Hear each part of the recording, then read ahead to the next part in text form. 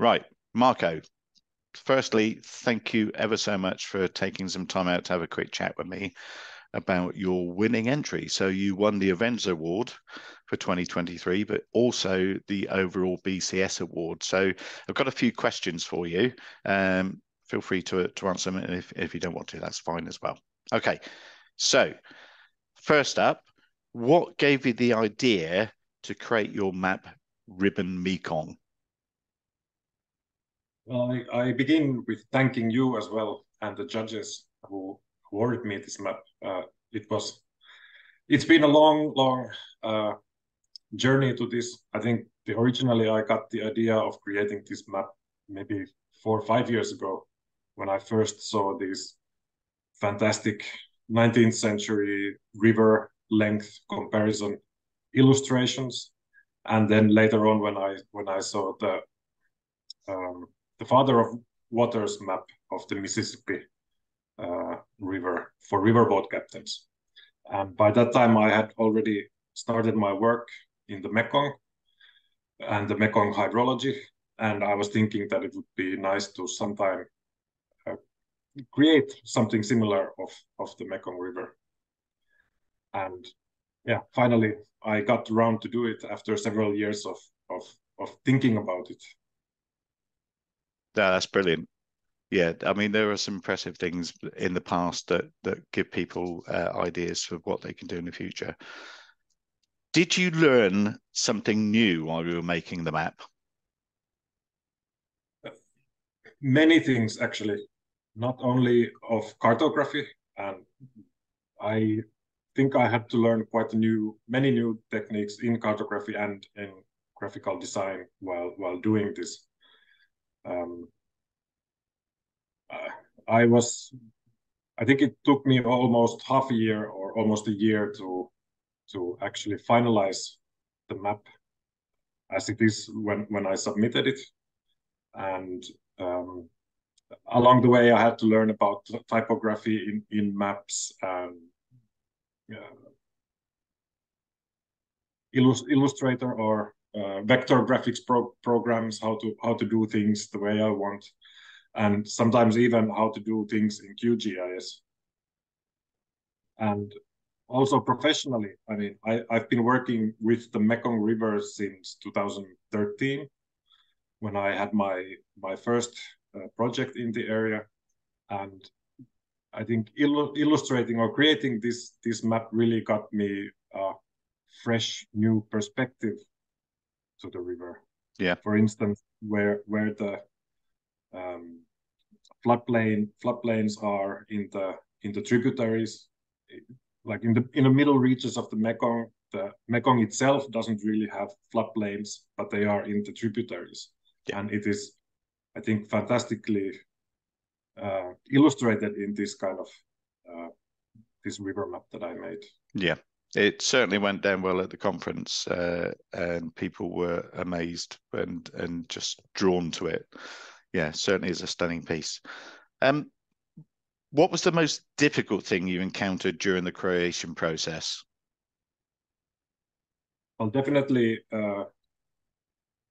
creating the DEM or the hill shading and the relative elevation model, because that includes because the river is straightened from the original course, Yep. which means that if I wanted to do the hill shading, I had to also rotate and move around the elevation model as well. And because of the rotations, they don't nicely line up with the previous segments where I've done the cutting. So it was, I spent several months thinking and finally creating the scripts that I could get at least somewhat natural look to the locations where the river has been cut and rotated.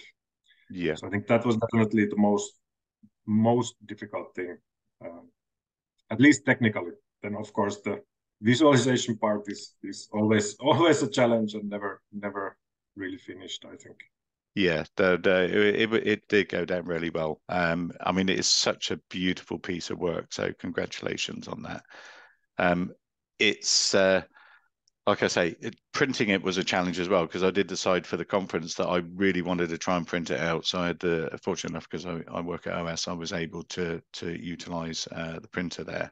And yeah, when it came out, I thought I was blown away. So it was, yeah, amazing piece of work.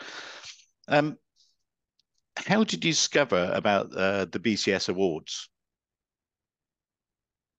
I think I first learned about it a few years ago through Twitter, following some cartographers in Twitter and seeing posts about the awards. Yeah. And then last spring, when I was finalizing the first version of the map without the elevation model or hill shading, I was thinking that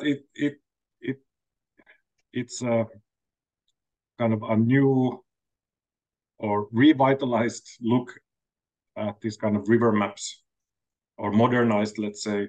Yeah. And then I was looking around if there's any kind of competitions or